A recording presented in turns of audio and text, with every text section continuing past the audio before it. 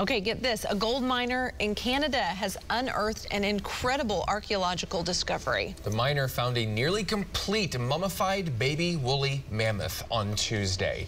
The Yukon government, the province of Yukon, says the mammoth still has its skin and hair.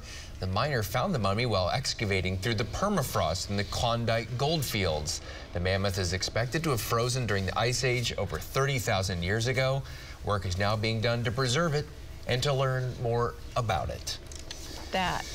Can you imagine you're just doing your mining work and then there's a baby woolly mammoth? Well, and you know, you're in Canada and it looks like an elephant. I mean, to me, so I'm like, what is happening here? Yeah, I wouldn't know what I was seeing.